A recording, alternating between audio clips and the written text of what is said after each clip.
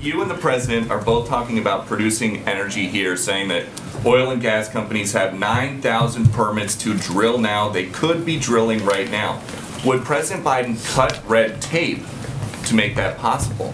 What red tape needs to be cut? When they have the permits, they have the capacity to do it.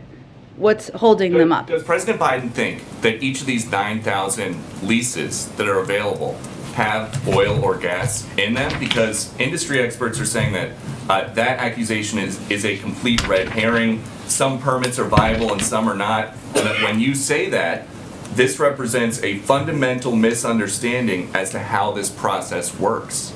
Well, first of all, nearly 60% of leased acres remain non-producing. That's a lot, in the range of 20 million acres. So there are 9,000 unused approved permits to drill in. That should not require us inviting them to do that. They should do that themselves. They can't get the additional permits. So would the president? What additional permits do they need? There's no.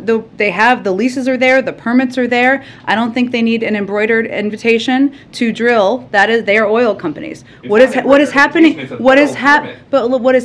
The permits have been granted, Peter. What is happening here is that we are seeing these are private sector companies. We recognize that. Many of them are making record profits. We see that. That is all publicly available data. They have pressure to return cash to investors and their shareholders. What we're saying right now is there is a war. We're asking them to go use the approved permits, use the unused space, and go get more supply out of the ground in our own country.